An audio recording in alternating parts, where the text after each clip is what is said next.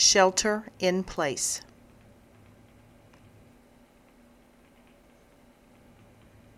Shelter in place simply means staying inside your home or business. During an accidental release of toxic chemicals or emergencies involving hazardous materials where air quality may be threatened, shelter in place keeps you inside a protected area and out of danger. Tips. At home. Choose a room in advance for your shelter. The best room is one with as few windows and doors as possible. A large room, preferably with a water supply, is desirable, something like a master bedroom that is connected to a bathroom. Contact your workplaces, your children's schools, nursing homes, where you may have family, and your local town or city officials to find out what their plans are for shelter in place.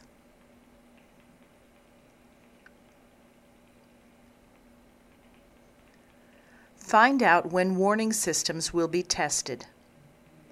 When tested in your area, determine whether you can hear or see sirens and/or warning lights from your home.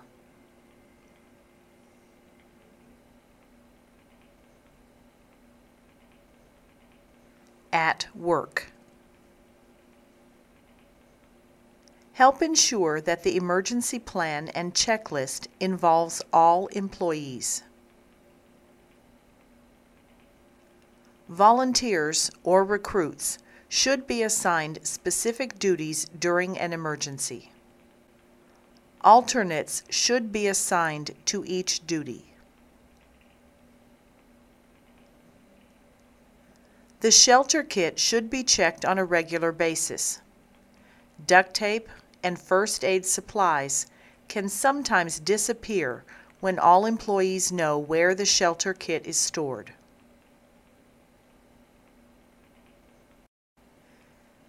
Batteries for the radio and flashlight should be replaced regularly. The appropriate steps depend on the emergency situation. If you hear a warning signal, listen to local radio or television stations for further information. You will be told what to do, including where to find the nearest shelter if you are away from your shelter-in-place location.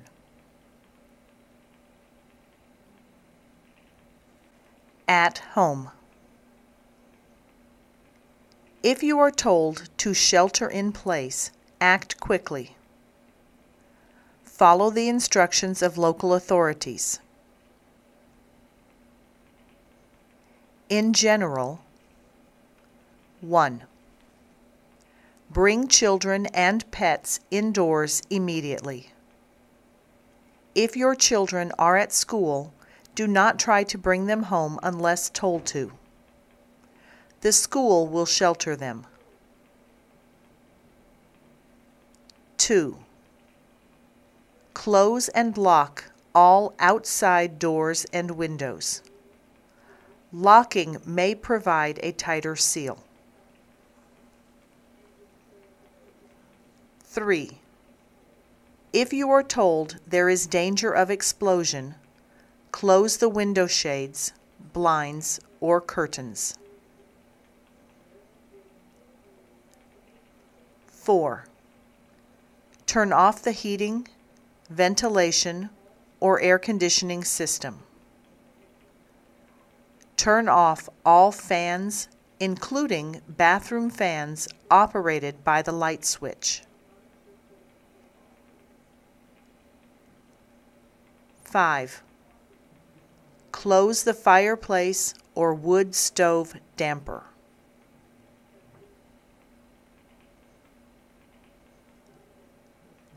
6. Get your disaster supplies kit and make sure the radio is working. 7. Take everyone, including pets, into an interior room with no or few windows and shut the door. 8. If you have pets, prepare a place for them to relieve themselves where you are taking shelter. Pets should not go outside during a chemical or radiation emergency because it is harmful to them and they may track contaminants into your shelter. The Humane Society of the United States suggests that you have plenty of plastic bags and newspapers, as well as containers and cleaning supplies to help deal with pet waste. 9. If you are instructed to seal the room, use duct tape and plastic sheeting, such as heavy-duty plastic garbage bags, to seal all cracks around the door into the room. Tape plastic over any windows. Tape over any vents and seal electrical outlets and other openings. As much as possible, reduce the flow of air into the room. 10.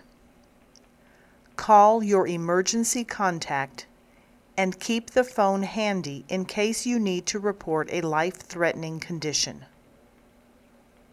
Otherwise, stay off the phone so that the lines will be available for use by emergency responders.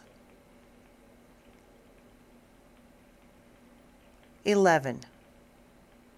Keep listening to your radio or television until you are told all is safe or you are told to evacuate. Do not evacuate unless instructed to do so. 12. When you are told that the emergency is over, open windows and doors, turn on ventilation systems, and go outside until the building's air has been exchanged with the now clean outdoor air. Follow any special instructions given by emergency authorities to avoid chemical or radiological contaminants outdoors. In your vehicle. 1. If you are very close to home, your workplace, or a public building, go there immediately and go inside. Follow the shelter-in-place recommendations for that location. 2. If you are unable to get indoors quickly and safely, then pull over to the side of the road. Stop your vehicle in the safest place possible. If it is sunny outside, it is preferable to stop under a bridge or in a shady spot to avoid being overheated. 3. Turn off the engine. 4. Close windows and vents. 5. If possible, seal the heating, ventilating, and air conditioning vents with duct tape or anything else you may have available. 6. Listen to the radio periodically for updated advice and instructions. Modern car radios consume very little battery power and should not affect your ability to start your car later. 7. Stay where you are until you are told it is safe to get back on the road. Be aware that some roads may be closed or traffic detoured. Follow the directions of law enforcement officials.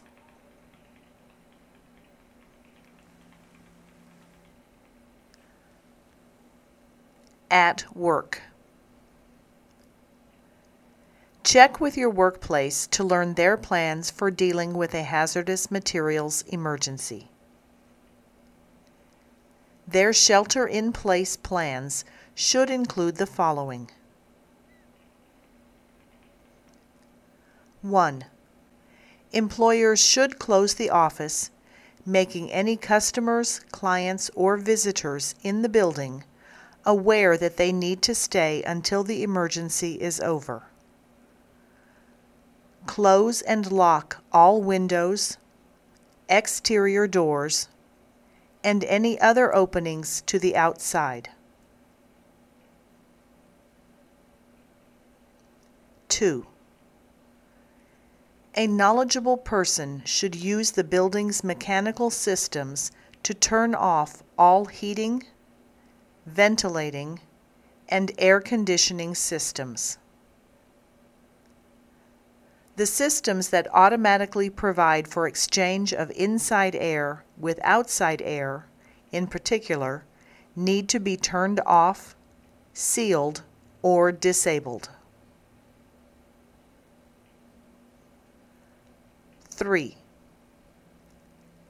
Unless there is an imminent threat, employers should ask employees, customers, clients, and visitors to call their emergency contacts to let them know where they are and that they are safe.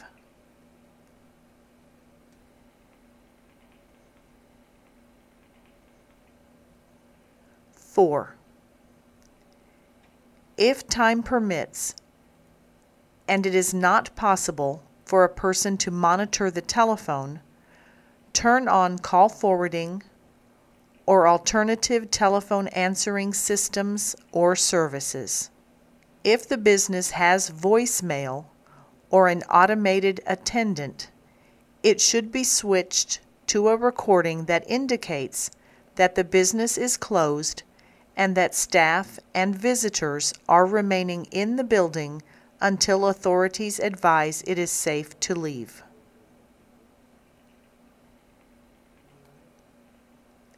5. If you are told there is danger of explosion, close any window shades, blinds, or curtains near your workspace. 6. Take your workplace disaster supplies kits and go to your predetermined sheltering room or rooms. And when everyone is in, shut and lock the doors. There should be radios or TVs in the room or rooms. 7. Turn on the radios or TVs. If instructed to do so by officials, use duct tape and plastic sheeting, such as heavy-duty plastic garbage bags, to seal all cracks around the doors and any vents into the room. Seal any windows and/or vents with sheets of plastic and duct tape. As much as possible, reduce the flow of air into the room. 8.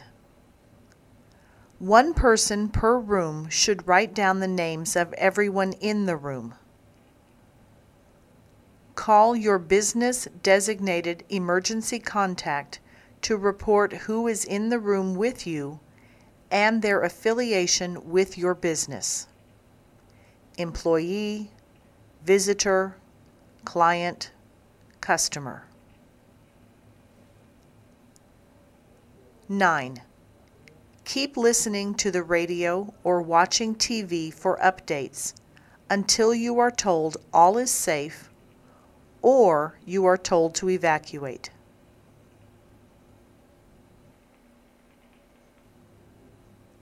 10.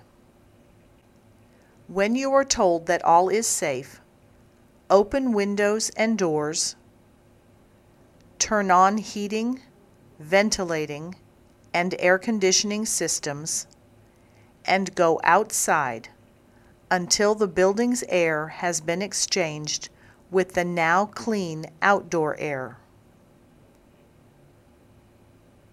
Follow any special instructions given by emergency authorities to avoid chemical or radiological contaminants outdoors.